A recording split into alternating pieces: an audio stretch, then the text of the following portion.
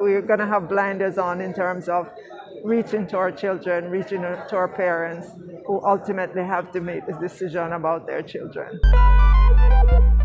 We will have to recalibrate, to look again, to speak with the Ministry of Health and Wellness, to be able to advise our Jamaican parents as to exactly what the dates are that we'd be looking at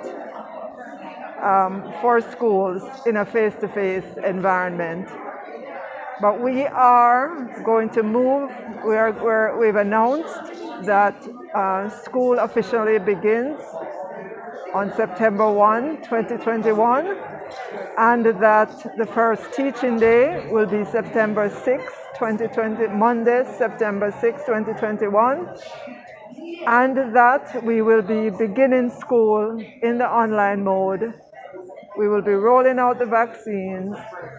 We will be prioritizing the staff in the education sector, or gardeners, or cooks, or security personnel.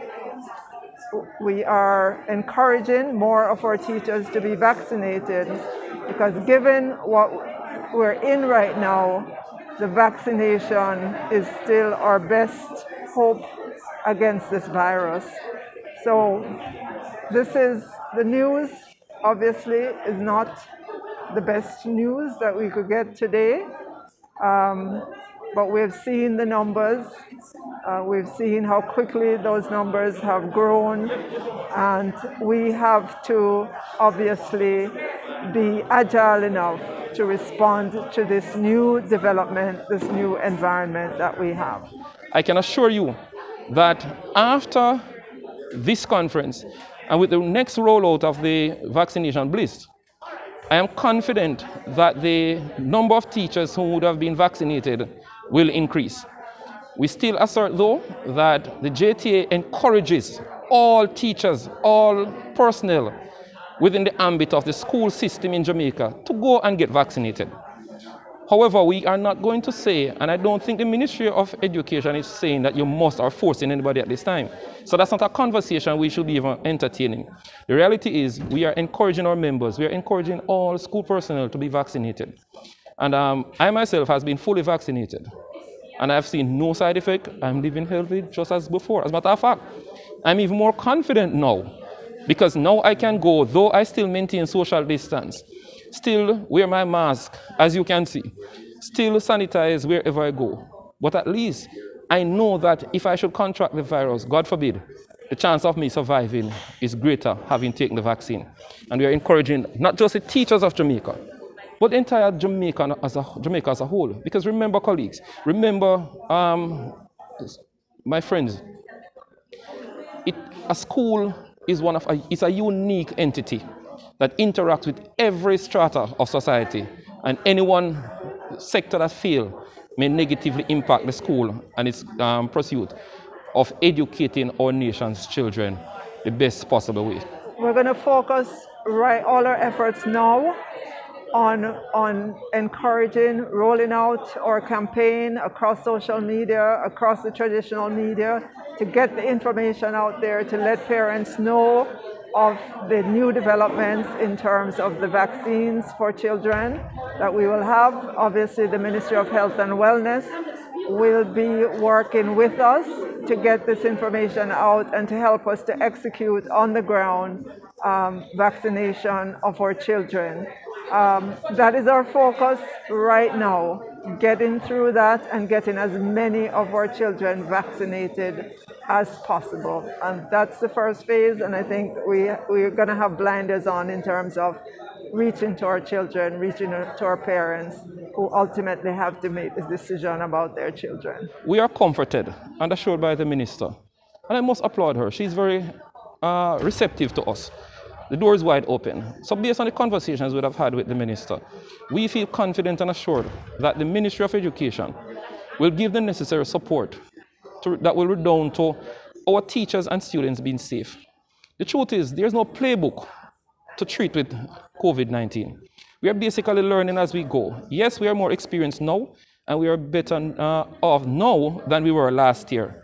So therefore, I am confident that should that happen, the requisite support will be given to the education sector to minimize or mitigate the impact it will have on us.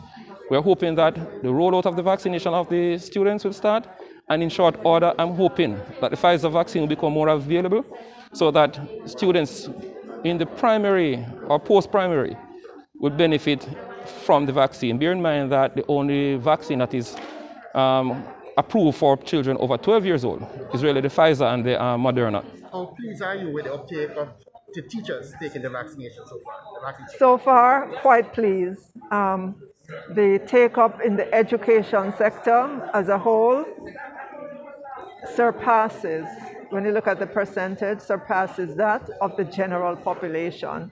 So the teachers have really stepped forward to take the vaccines, but we continue to encourage them because we still would like even a higher percentage of the education sector, not just the teachers. We have to include the administrators, all the ancillary staff, everybody who work in the sector to come forward to be vaccinated. What plans is that the ministry have that is different from last year for the start of the school year? Right? You're talking about in terms of connectivity and so on? And laptop right, for the teachers. Right. So we ended the school year at well over 125,000 tablets and laptops being delivered to our students.